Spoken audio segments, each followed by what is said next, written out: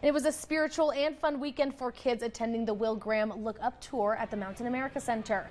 After a message of hope from Pastor Graham, the kids ran outside for bouncy houses, face painting, and other fun activities. The kids and even parents seemed to have a blast. Oh my goodness, we have candy, we have crayons, we have t-shirts, we are doing bouncy houses, we're getting balloon animals made, we're bowling. I think we got a necklace with the different colored beads, so they're having a great time.